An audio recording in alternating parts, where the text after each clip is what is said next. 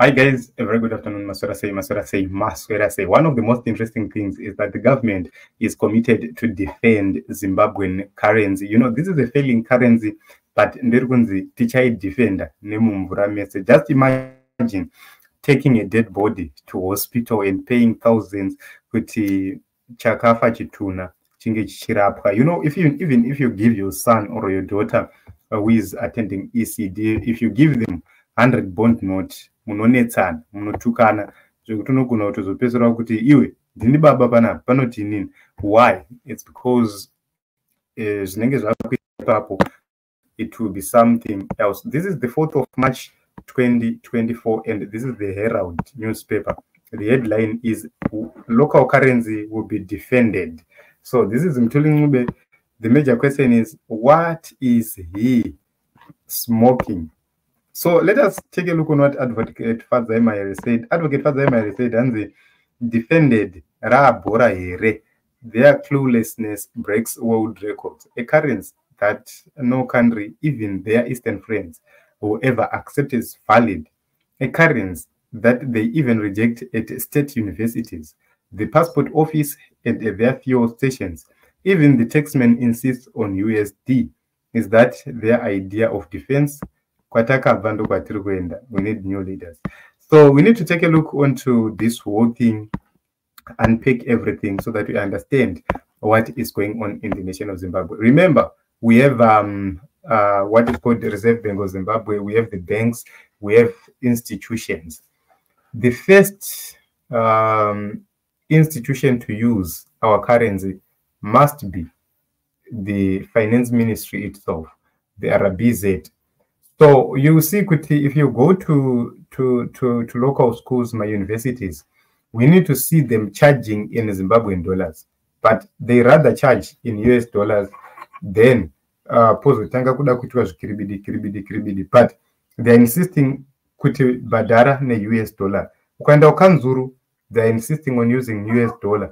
Munotozo badara RTGS mapedza kunetsana. Go to the passport office, for example. You have to part ways with 170 US, no 2 ways, no negotiation, no Zimbabwean dollar paid there. Then go to Zimra. The same applies. So kunana Zimra kana watozonyarwa maybe kana pari panyadze duty ndo paunozonza half RTGS, half Zimbabwean, half US dollar, and it's happening to Zimbabwe. Go to purchase fuel. If you go to purchase fuel with your card, RTGS ukaiwana, then I will have to buy you Kawuku Cage Boy, because you know, fuel sector is most critical. It gives the direction of everything else. Patangozwa kuti dollarization yawe ndipakangotanga kunzi fuel haichaonekwe neZim dollar. You go to the bank after watambira and you have to go take your money out, go into the streets and change that money to get US dollars. Then you go to a fuel station to refuel. That is when we started to understand that, okay, so and nothing is moving in the right direction. So this is it. Team Zimbabwe Advocate Father Mahere has commented about this thing. And Zimbabwe, we are going to defend this currency. So this is Mthuli Ncube for you. Local currency will be defended. So I do not know, guys, what you think, how you view it, but let's just take a look on what others think. This is, we have Dr. Mzembi. I think I saw Dr. Mzembi's response somewhere, somehow. Let me try to find it so that we understand. Okay.